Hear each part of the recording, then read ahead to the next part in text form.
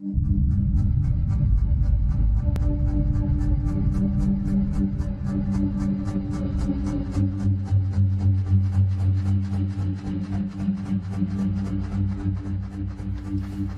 my name is Jesper Kärrbrink, chairman of Jade Games, Party Play, Sego and Internet Vikings.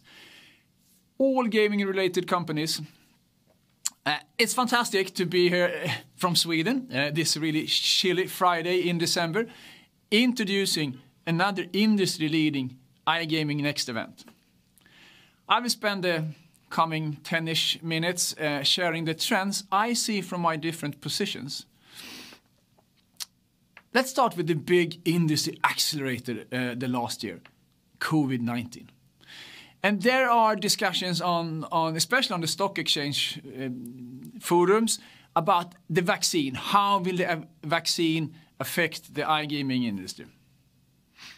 In my opinion, very little. The hype in casino growth we saw in the beginning of the pandemic was nothing but a faster offline to online transition. And I think it's super important to remember that the underlying growth we have in this industry is coming from a natural transformation from offline to online. And with lockdowns and changed entertainment patterns due to COVID, this transition has just been accelerated. So when a vaccine comes and bring things back to normal, I also see that we will go back to a normal growth pattern, but with a larger customer base than we had before. So in this industry, as always, if we could focus more on retention, we will be super fine. Another clear and more scary trend is over-regulating, like we see in Sweden and Germany right now, and perhaps also in the UK. We don't know that yet, but there's some risk. I would say that this is a combination of us, the industry, having been too short-sighted in how we market our businesses, and politicians really not understanding the dynamics of gaming. And for me, this is a big problem. I mean, if we look at this from a larger perspective, the number of problematic gamblers are not larger today than it was 20 years ago, despite a brutally different gaming market.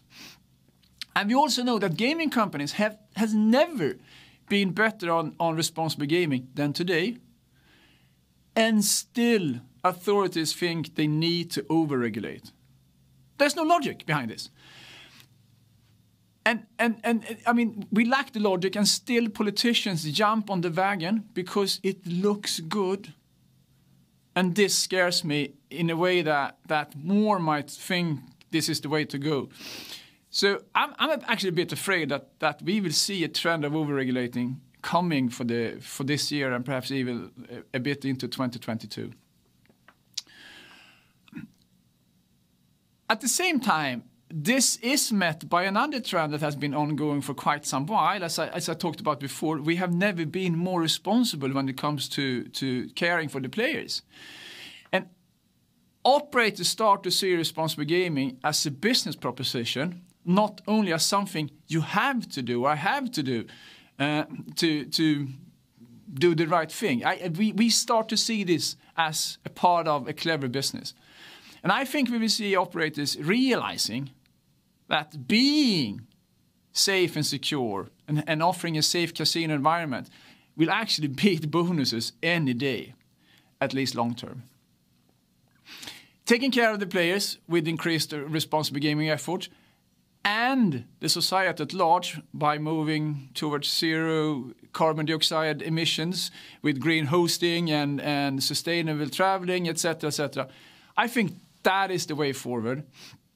This is a trend operators has to adopt to, especially if they want to reach the younger demographics becoming customers. On this note, a micro-trend is created by the Privacy Shield Act, making the hosting with AWS and other US-based companies more complicated if you want to protect the integrity of your players. While pure European hosting solutions like Internet Viking or BMIT will grow, I think we will see a drop in the usage of non-European hosting companies. And especially if the European ones are offering green solutions, smart cloud solutions, etc., etc. And I think this is a trend that actually starts this year. Consolidation. I mean, this has almost stopped being a trend and turned into a commodity. And for me, this is totally natural. This industry is based on scale. The bigger you are, the more profitable you can become. Size also gives the opportunity to reduce risk, whether it's market or political risk. A large operator is also less dependent on whales or VIPs compared to the smaller, leading to a more relaxed marketing tonality, which in itself will improve the reputation of the business and the industry. So the industry logic is scale. And add to this the fact that the giant land-based casinos need to be more online driven, and you have the perfect mix for consolidation. And when the operators grow, providers has to grow, and vice versa. So if you consider a career change, M&A in the gaming space might be the place for you to go. Let's go to another trend. I call it the Netflix trend. And basically every operator are looking at Netflix. But only few has understood what Netflix is really doing. I mean, look at this. Netflix is supported for films and TV shows. Operators are the same for games. Netflix have super smart algos for proposing what the next TV show I should look at.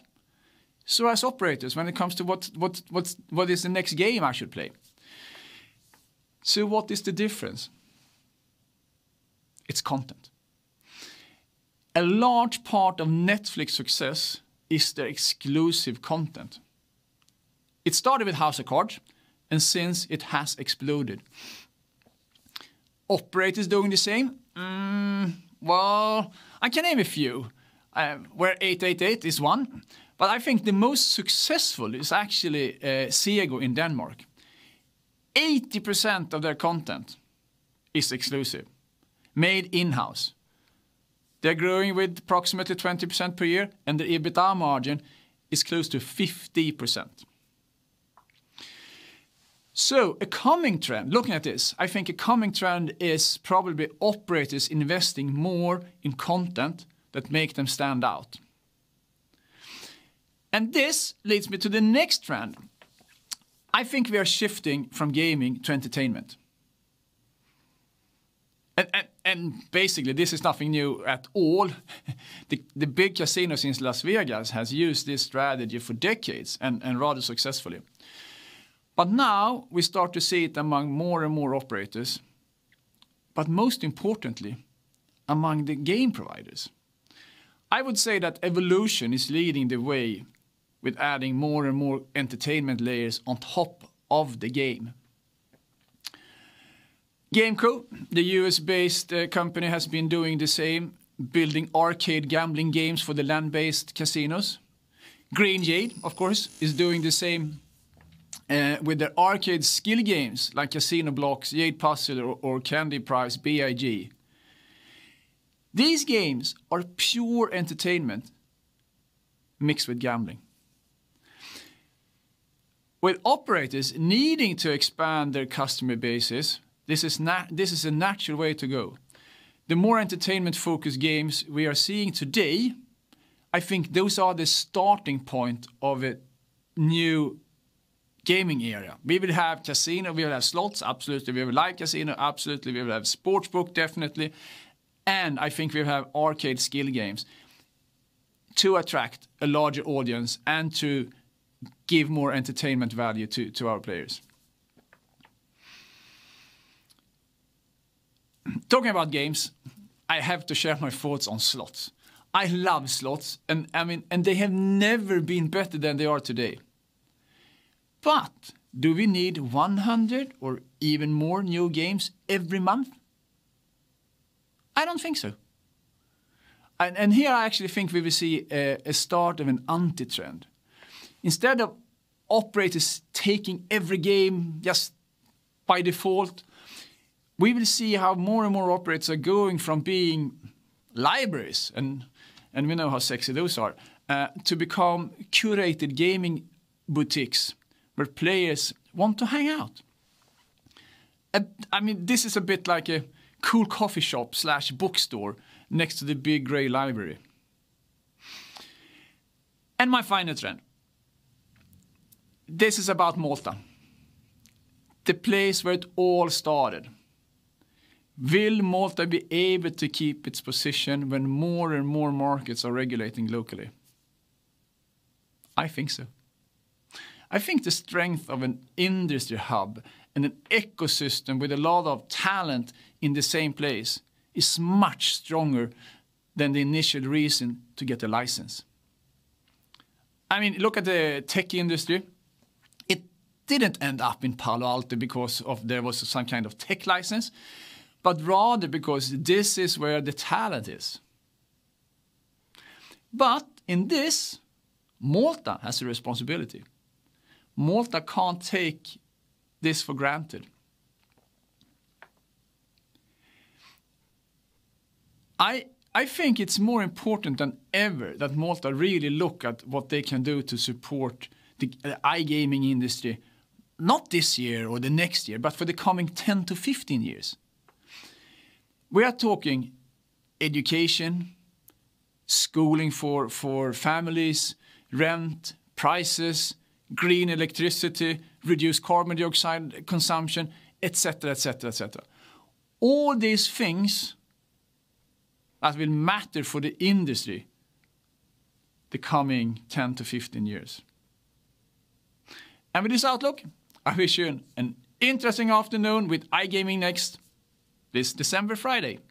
See you.